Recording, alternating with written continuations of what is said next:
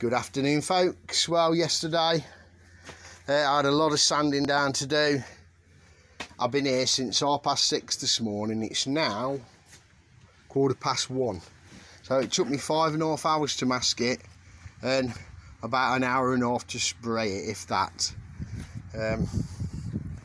Already had the paint before. The light's not fantastic, I'm afraid, so you'll have to make your own judgments. It's 2-pack paint,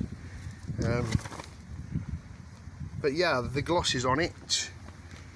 It's looked pretty shiny, to be fair. There's a few midges landed in it, but nothing major, just to tidy up the front, really. Like I say, the sun's a bit in my eyes, but yeah, it's looking a lot different.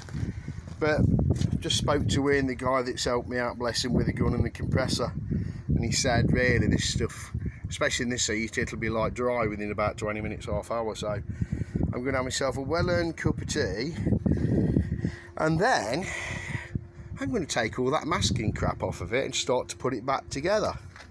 And hopefully by the end of the afternoon my work here will be done. There's the bonnet. I'll put it on this bench to paint it. There's the 2 holes there. I was going to fill them, but I decided I'll leave them because I might put some badge or something on it. But yeah, it looks pretty good compared to what it did yesterday.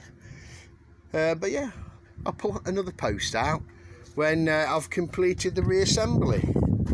I was going to paint some of the black plastics, the black grill that goes on the front here and on the side bits there in the badges and whatever's, but I've got a little trick for them.